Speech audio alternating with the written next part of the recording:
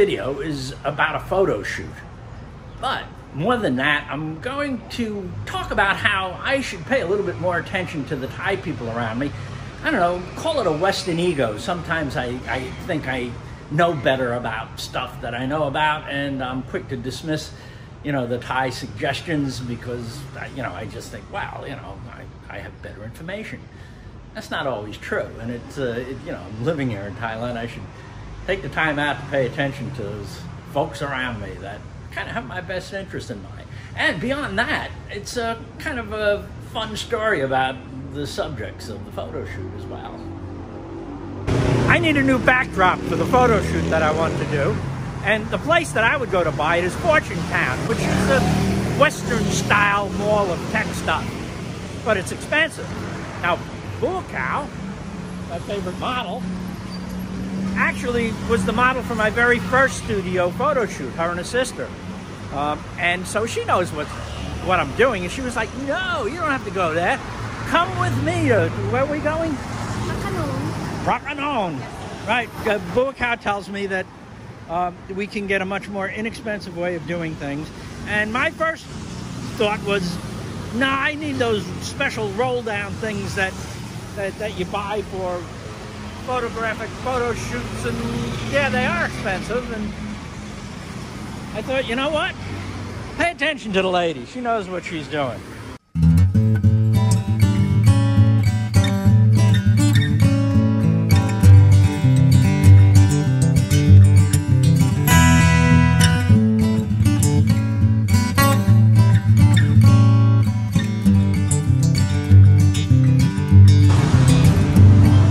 Bua Khao does not shop retail.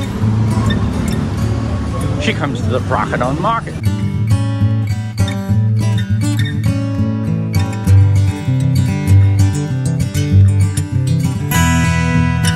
So here's the proposition, is to take this Muslim-like material and sew two together. It would be far less expensive than purchasing the vinyl ones that I had in mind. I think it might be a good idea. How dai? เมตรละ65 บาท 65 1 เมตร1 ชิ้น This is Oxip for this. ราคานะ Oxip, that's 60 baht. That's like $2 for this. So I need 4 of them. Cost was 1,526 baht, and that comes out to about 46 US dollars. The 3 pretty good backdrops would have cost me well over 100 at Fortune Town. Well done, Ms. Bua Khao. Not too long ago, I started shooting studio photography.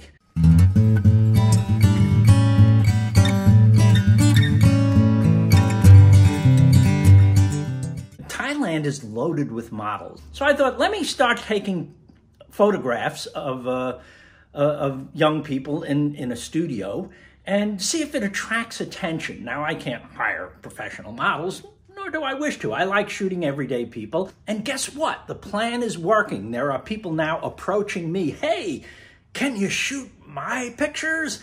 And one of them was a young woman, 21 years old, named Cake, like birthday cake. Thais love their nicknames. I don't know what her formal name is. Nobody uses their formal names. Her name's Cake. So Cake is a pretty young 21-year-old who has a growing Instagram channel. She's puts herself out there, and she's a pretty good model, and she's kind of cute. And I thought, yeah, that'd be a great subject to photograph. And there was a problem. Bua Khao, my girlfriend's 20-year-old son, who you don't see too much in my videos, he's, but you're going to see him today. Well, at any rate, Cake is his girlfriend. Now, his name is Peking. P is a title. It's not Peking like the duck or the city. P, King. His nickname is King. His real name is Natanan. Like I said, they don't use their real names. So Peking and Cake are dating. And I'm thinking, oh man, that could cause issues. People are a little bit touchy about, the kind of photographs that I've been doing of young women. I don't understand it. It's done all over the world, and I just like them as subjects. It's kind of fun to do, but there's nothing strange going on. It's just photographs. God knows there's zillions of photographs all over the world these days. And but nonetheless, I'm conscious of the kind of energy people put into, you know, pictures, especially if they're a little bit on the sexy side. And if Cake has been doing anything, she's been doing sexy pictures. So I was a little bit reticent to be shooting pictures of my girlfriend's son's girlfriend. Then I got an idea. Peking is a good-looking lad. He really is. And I thought, let me do a photo shoot with both of them. And he said yes, so that's what we're up to today. We're going to do a photo shoot, but I'm going to do it downstairs, so I have to move my stuff downstairs. I'm going to get the horde of Thai people living here in my house to help me with that. I need everybody. Kun, Nompe, Kelly, Pinky, Ying, Minnie, Gab. Everybody, come. Come.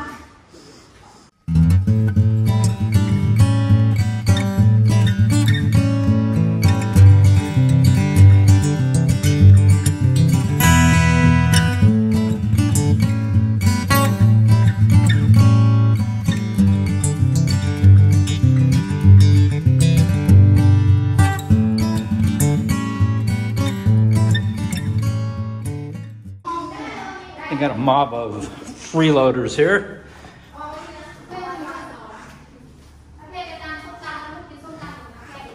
May as well put them to work.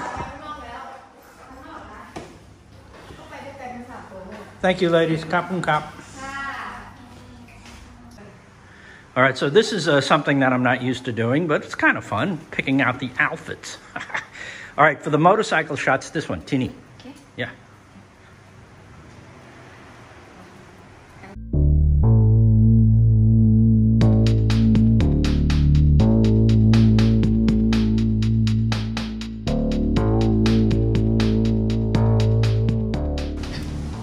You know, I'm halfway through the photo shoot and I forgot about taking a video. I got to do the video too.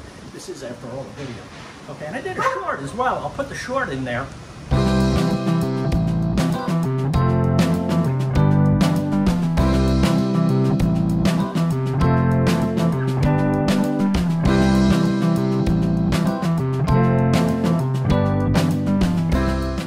Okay, back to shooting.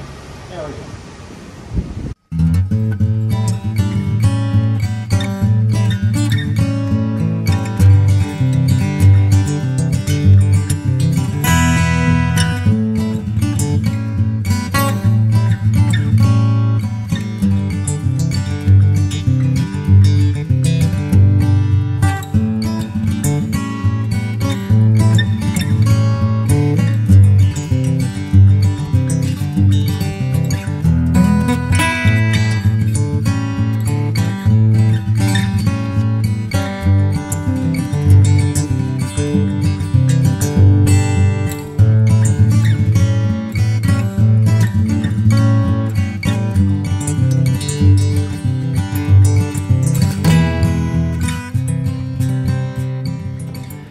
My horde of Thai elves had the temerity to run off and leave me to bring all this stuff back upstairs myself.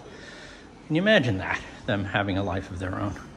But so let me show you this.